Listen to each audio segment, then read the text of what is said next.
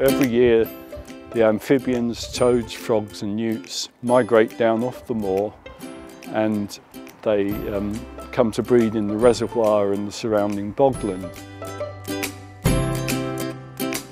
It's mostly the males that come down, and they sit in the middle of the road looking around for the females, so they're at high danger of being squashed.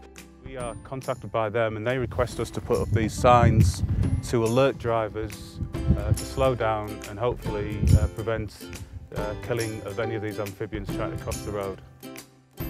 We're very grateful for the warning signs because we know it saves an awful lot of lives. It's just a privilege to live here, and it's nice to look after the area.